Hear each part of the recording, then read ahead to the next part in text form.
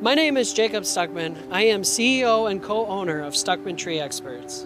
The things that need to be looked at are structure of the tree, where it's located, if it's amongst the power wires, septic tank, field, if there's a water well underneath of it, if there's any structural cracks, holes, or lots of dead and overhanging branches.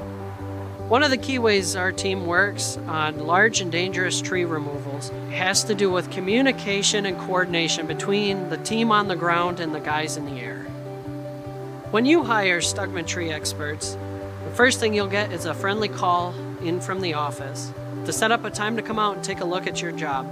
Then you'll get an on-site evaluation of your whole property, from the trees you're wanting to get removed to trimming, and then you'll get a follow-up with a team to come on out with a supervisor on site to make sure every detail is crossed.